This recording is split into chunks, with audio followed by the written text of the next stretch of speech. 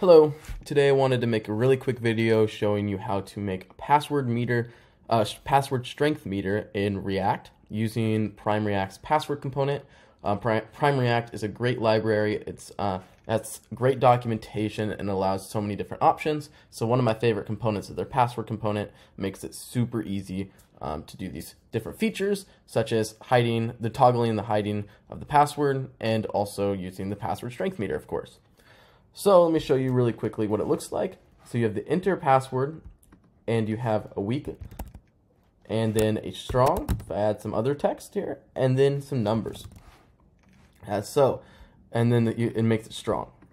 So you have three different levels here, and we can change the labels, and we can change the regex that is applied to these different strengths so that it shows either medium or strong. Great, so let's start first with turning on and off the password strength meter. So by default, it's on. Actually, let's really quickly walk over what I've done here. So I started a new React app, and once I've started the new React app, I have changed app.js to app.jsx, so I can use the JSX syntax. And then I've installed PrimeReact and Prime icons. To do so, you do yarn add or npm install Prime icons and PrimeReact, like so. And since both of those are already installed for me, it's going to update instead of install. The next thing you have to do is import all three of these CSS files here. One's for the theme, to style the components. One is for the core style, also to style the components. And then one is for the icon that is used for toggling the showing and the hiding of the password. I've then cleared out the app component here and added a little div with some padding so that it's easier for us to see the password. I'm actually going to add that padding, some more padding to 40, just so it moves down quite a bit more. Oops, I haven't started it yet. So yarn start my app up, and it should have moved down. Great, it did. So the first thing we're going to do is turn off that strength meter. And to do that, you use the property feedback, which is set to true by default. And I'm going to go ahead and set that to false, like so. And now you can see there is no password strength meter. Now I'm going to turn that back on since that is the point of this video. Great. So the next thing I'm going to show you is how to change the labels. So we're going to change the weak label, and we're going to change it to super duper weak, just so that you can see.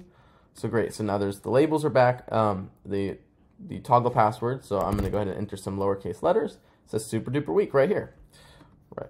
Great. So the next thing we're going to do is toggle the display of the password from the letters to the password little dots. And to do that, we're going to use the property toggle mask.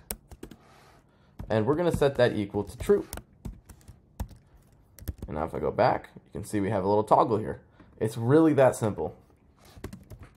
And then if I go back again, I think I mentioned this, but I wanted to make sure you have to import password with brackets here from PrimeReact/password.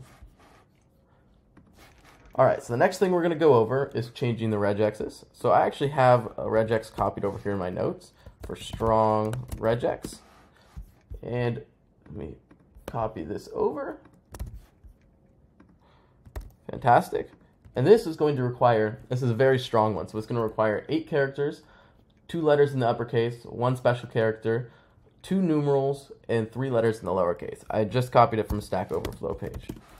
So now if I come back, you can see the typical, so this password here with uppercase, numbers, and lowercase would typically be considered strong with the default, but it's not here.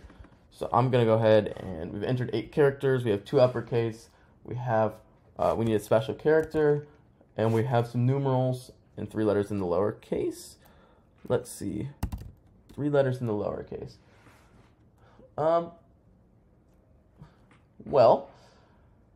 It has to be exactly 8 letters, or 8 characters. So it has to be 2 letters in the upper. This is confusing. 1, 2, 3.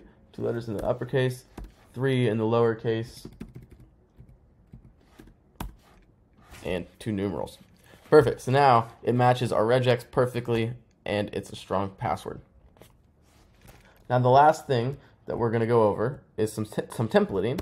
So actually the documentation for this component, which I will leave in the description below, has a header and a footer already set up. So I'm just going to copy those over for demonstration purposes.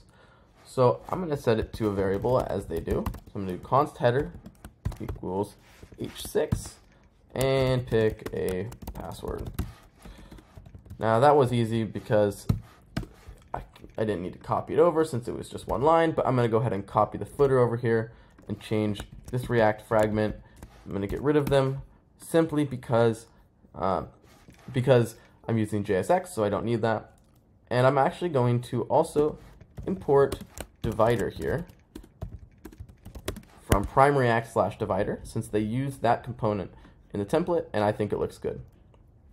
So the next thing that you're going to do is come down to the password component again and add the prop header and set it equal to header. Or if you wanted, you could just put this actual component right in straight in here instead of setting it to a variable. Sorry, this was the header, so this one. And the footer, you're going to do the exact same thing. Set footer equal to footer. Save it. Come on back over to the password component. And as you can see, there's the header there, pick the password, and the footer. And it looks great. Now, there is one more thing. So if you want to actually do password validation and make sure that your password meets these suggestions, you can do that in the submit of your form, or the function that you're using to complete whatever action this password is needed for. But that is beyond the scope of this video.